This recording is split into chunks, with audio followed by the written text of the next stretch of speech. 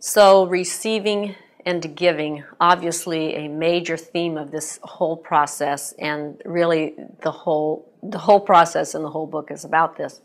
So I just want to define here what I mean by that. One of the difficulties in using the words receive and give is that they mean two very different things that sometimes occur together and sometimes do not. And so that's why it's easy to confuse them.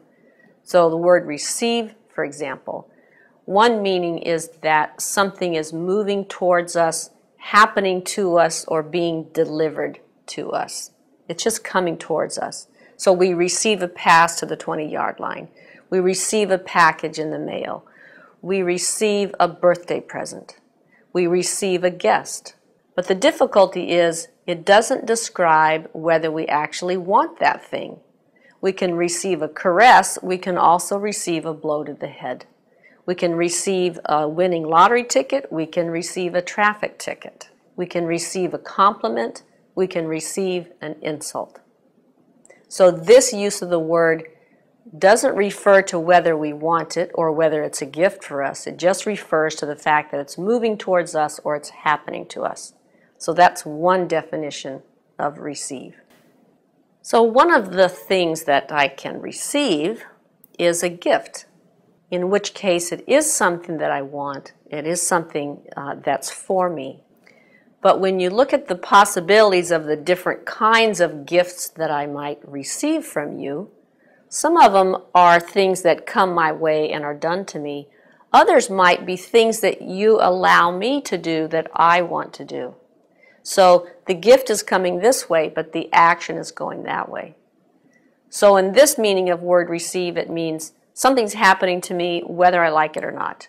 This other definition of receive means it's for me, but I'm the one that might be taking the action, or maybe you're taking the actions. It doesn't indicate action. It indicates that it's for me.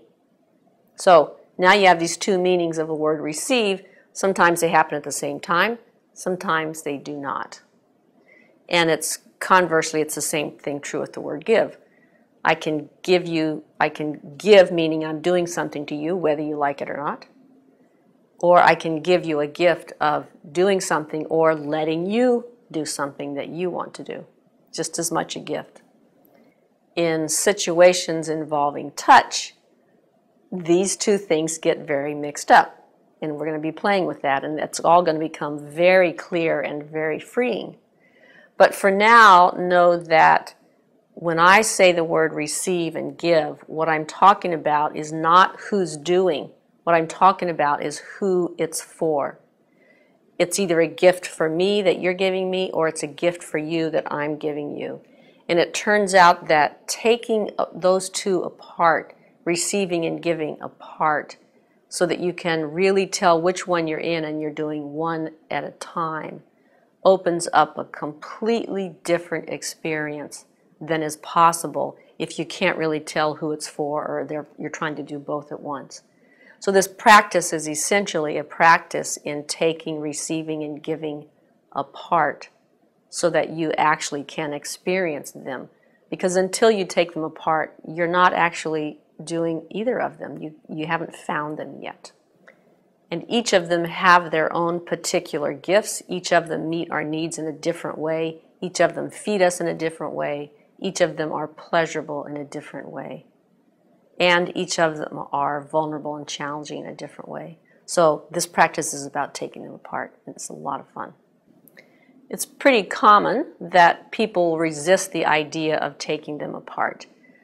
It doesn't sound romantic, it doesn't sound enlightened or very spiritual. We have this idea that, well, that I should be giving and I receive something by giving, and these things all sort of weave together. And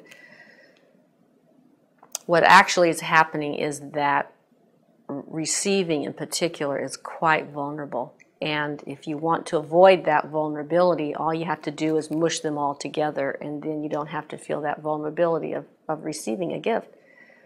And we're going to play with that, and we're going to find out how wonderful it is. You'll be falling in love with both of them equally. They're quite wonderful. So that's what this practice is about. And giving and receiving refer not to the action, but they refer to who it's for. So that's the distinction here.